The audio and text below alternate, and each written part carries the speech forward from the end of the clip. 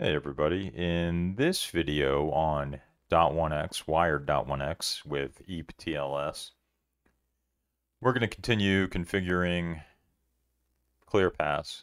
So I think we're almost done this. We have a service. It's called testeve EAP-TLS 802.1x wired. Let's go over this. It's using the authentication testeve AD and EAP-TLS, and it's using the certificates. It's going to push the certificates. So there's our enforcement policy that we've created, that the wizard basically created. It was pretty simple to create that. So the only real gotchas here are the methods have to be correct.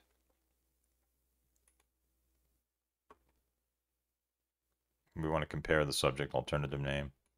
And the source we had to update for testeve AD to allow this SAM account name to be either the authentication username, the SAM account name, or the user principal name. So those are the two real gotchas in this setup. So now let's go over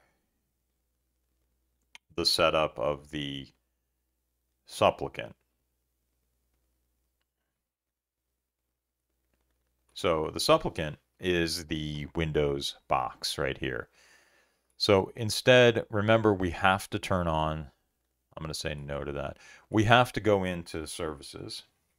So this, if you're just setting this up from the beginning, go into services.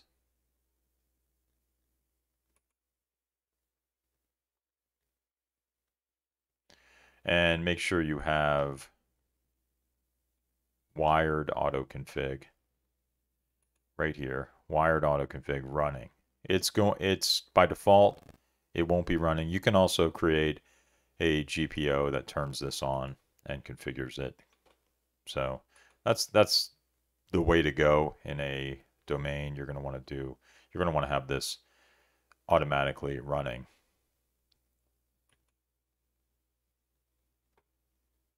And I should do a video on how to set that up.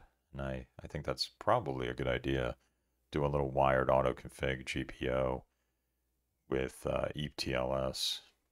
So I'll try to do that. But right now, just make sure you turn this on and set it to automatic. That'll be enough for our test.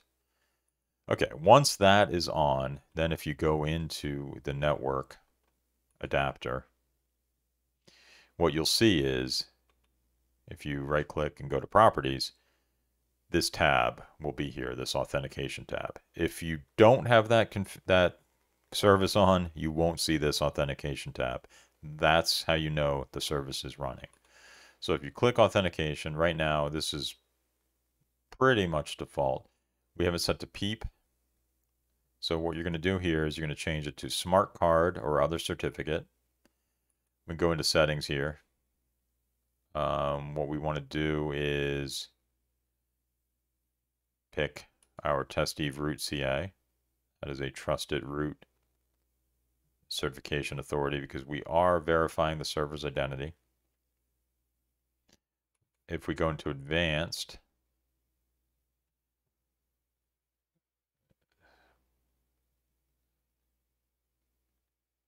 we don't really have to do anything there.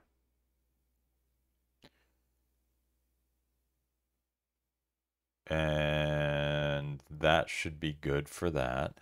Click OK. We can go to additional settings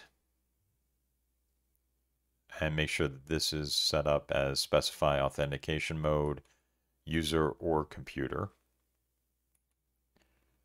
And click OK.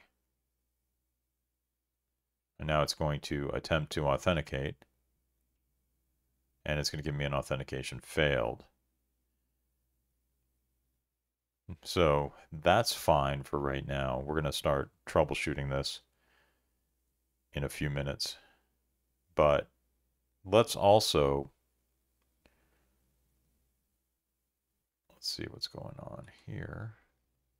So right now we have no internet access, right? Because it's not allowed. It's dot1x is failing. Okay, so that's fine. So at this point, what we're going to do is just go over, in the next video, we're going to go over the settings on the switch, just as a reminder of what has to be set up on the switch to allow dot1x. Now, whether you're using PEEP or EAP-TLS, this should be pretty much the same. So let's go over that in the next video. So thank you for watching. I appreciate it. And if you could subscribe, thanks.